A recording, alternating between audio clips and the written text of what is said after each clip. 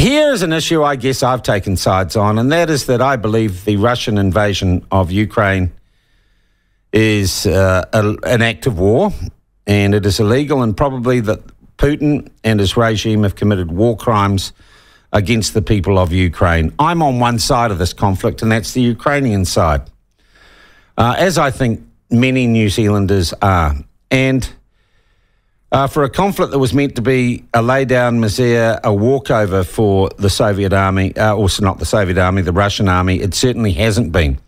And news in the last few days that Kherson, a major regional capital, has been recaptured by the Ukrainians, has certainly been good news to those who are following the war from the perspective which I follow it. Also, we find that yesterday our government announces an extension of its infantry training program, which is being conducted in Britain by New Zealand Defence Force personnel, or they're part of the training program.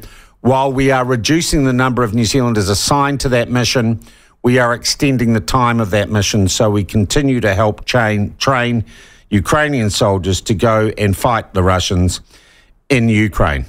All good stuff.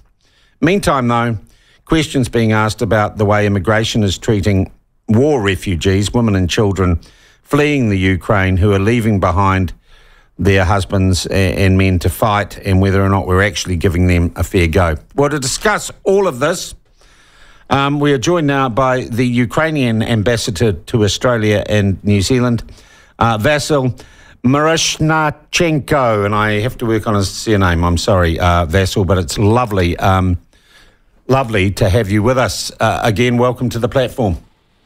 Yeah, thanks a lot for having me. Good morning. Well, Vasyl, there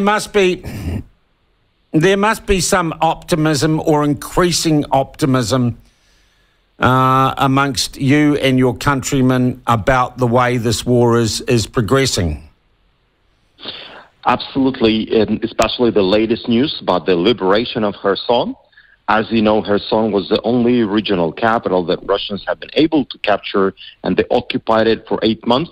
So the liberation of Kherson is a major political as well as military victory for us. And you've definitely seen the footage of all the people rejoicing.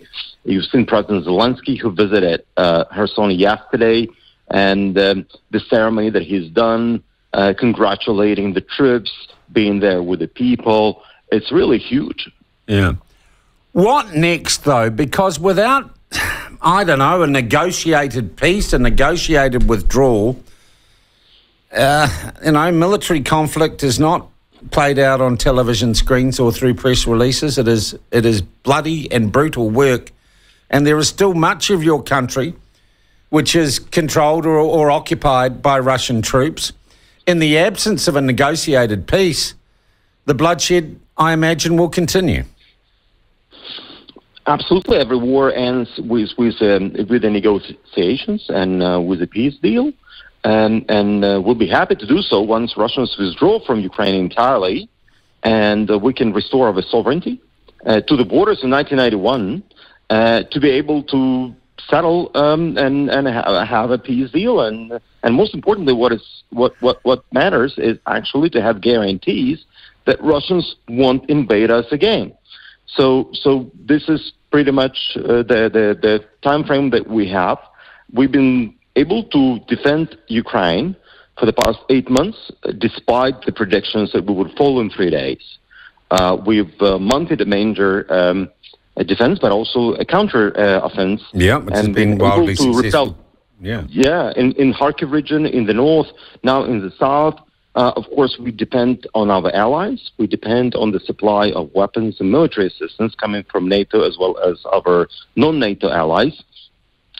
And the training that New Zealand is providing is important. As you know, we don't have a problem with drafting people in Ukraine. We have a problem with training and equipping those people, of course. And that's a big contribution towards peace and towards defending democracy, defending human rights, and all the basic values which are so important for every New Zealander. Yeah. We talked to Mahi for Ukraine, a group helping Ukrainian war refugees here, who were calling for the government to be, I would say, more humanitarian, more understanding of the situation in which women and children seeking temporary respite in New Zealand from the war in Ukraine are looking for. They made some interesting comparisons with the way Australians are treating Ukrainian war refugees and the way New Zealand is. Would you like to see our government show some more compassion in that regard? Look, it's very difficult for me as an ambassador to both Australia and New Zealand to make a comparison in that respect. And of course, immigration policy is a sovereign right of every country to decide.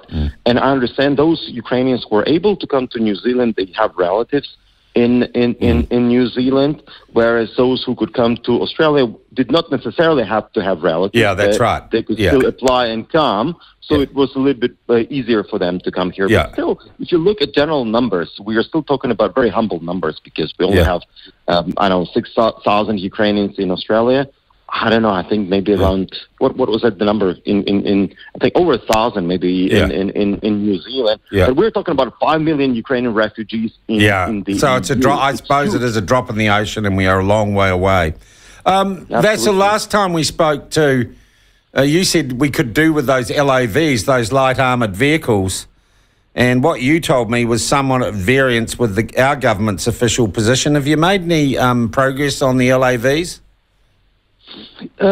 Look, from what I understand, the LAVs that New Zealand has, and this is what I was informed, is not in a right or good condition to be transferred. And and of course, look, we appreciate that we have bipartisan support in New Zealand. If New Zealand can help us more, we'll be extremely thankful. If New Zealand could potentially procure something for us elsewhere in the EU, for instance, and supply it, we'll be extremely grateful for that. Yeah. There are huge needs in Ukraine on the humanitarian side. Yeah. Russians have deliberately been destroying our power generation and electricity grids. And there's a huge demand for transformers, for power generators, for actually, because 40% of that is destroyed in Ukraine. Many cities are in blackouts. Winter is coming. It's going to be brutal. So we need a lot of assistance there as well. And if New Zealand could help us with that. And of course, in the long run, we'll need help with rebuild, with reconstruction. And I'm engaging very closely with the Australian government on this. And I really hope that the government of Aotearoa could also join Australia in that respect and help Ukraine with reconstruction and rebuild. And by the way, I've been pitching Mykolaiv, which is a southern city next to Kherson, as the maritime region of Ukraine. And my pitch is to have an ANZAC undertaking, both Australia and New Zealand helping out with the ports and maritime infrastructure in Mykolaiv and Kherson regions. What a great idea.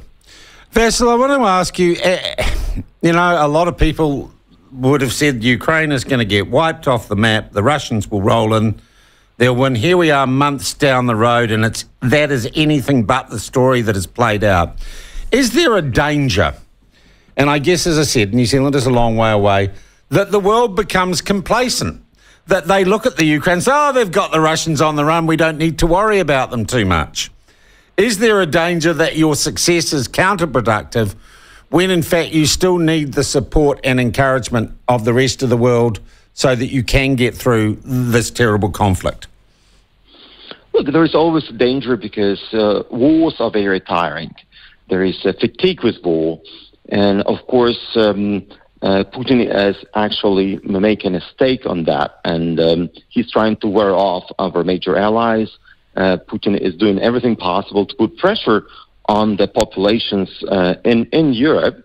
Throughout the winter, they have to pay higher prices for energy bills, for their utilities. The businesses are suffering in Europe, and in this respect, they're putting more pressure on the politicians in those countries to end the war soon. And there's always a danger that as it progresses, there will be more and more expectation for that war to end on no matter what conditions. But it's only up to us, Ukrainians, to decide when the war is over, because, of course, it's our territory which is being occupied. This is our people which get killed. This is our women which are being raped. These are our children which are being kidnapped and, forcefully moved to Russia. And there are, heinous war crimes which are being committed. And we, as a country, deserve to have our right to restore our sovereignty, to defend democracy, and end this war, of course, eventually. Indeed you do, Vasyl. I thank you very much indeed for your time this morning. It is always good talking to you and getting, I think, as close a perspective as we can on what is happening in your home country. I wish you well, and we look forward to talking to you again soon. Many thanks for having me. Cheers. Vasyl Myroshnychenko. He is the ambassador to Australia and New Zealand for the Ukraine. And it's not over there. You know, and I sit here in New Zealand and we worry about, well, I do still worry about Five Waters, as we're now going to call it. But at least someone ain't dropping bombs on me. That's for real.